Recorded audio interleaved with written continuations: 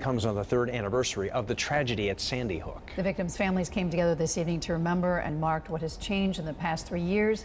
News 8's Bob Wilson is in Newtown.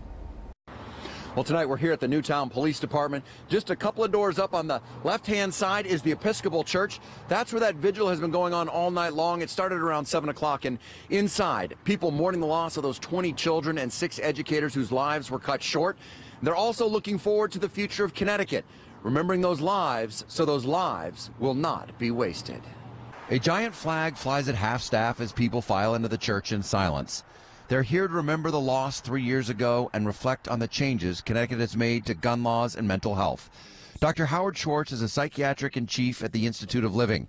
He says state spending on mental health went up the first 2 years after Sandy Hook, but now it's started to be cut. And that's an alarming trend. That would argue that, well, there was a burst of interest and a burst of activity at the state level, but it's not being sustained. Dr. Schwartz says you have to increase spending if you want to increase access to mental health.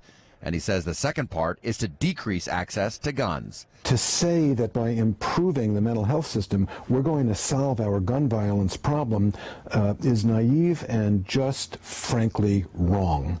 We've got to address guns. Since Sandy Hook, Connecticut lawmakers have banned certain aspects of the AR-15, which now makes them illegal in Connecticut.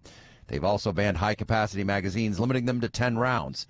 And this month, Governor Malloy proposed banning gun sales to people on the federal no-fly list.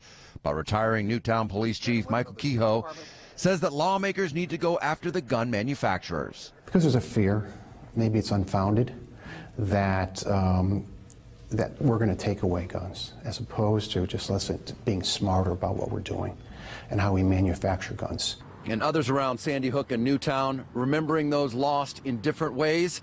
They've all, though, asked for privacy to be able to mourn the loss and remember the anniversary in private. We're in Newtown. Bob Wilson, News 8.